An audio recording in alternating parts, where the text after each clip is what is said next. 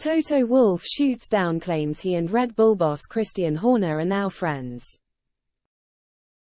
Toto Wolff and Christian Horner have shared one of the most intense and entertaining rivalries in the sport over the past decade.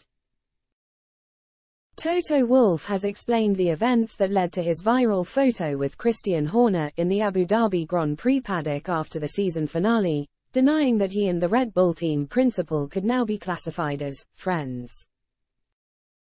The two team bosses were captured embracing in the paddock after the final race of the campaign, putting their differences aside to celebrate their respective achievements after Red Bull confirmed a 1-2 finish in the Drivers' Championship standings and Mercedes beat Ferrari to P2 in the Constructors' Championship. That was on the way out of the paddock, Wolff explained to Austrian news outlet E24. There was a nice group around Mark Mateschitz, his mother, and a few people I know well.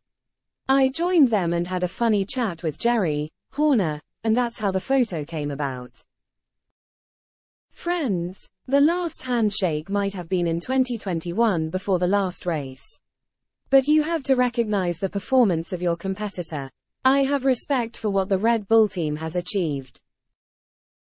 Wolff was correct to acknowledge the team's on-track success in 2023. Red Bull pushed out the boundaries of what is possible for an F1 team, breaking the record for the most consecutive victories as a constructor on their way to winning 21 of the 22 Grand Prix, with the only outlier being Carlos Sainz's triumph on the streets of Singapore.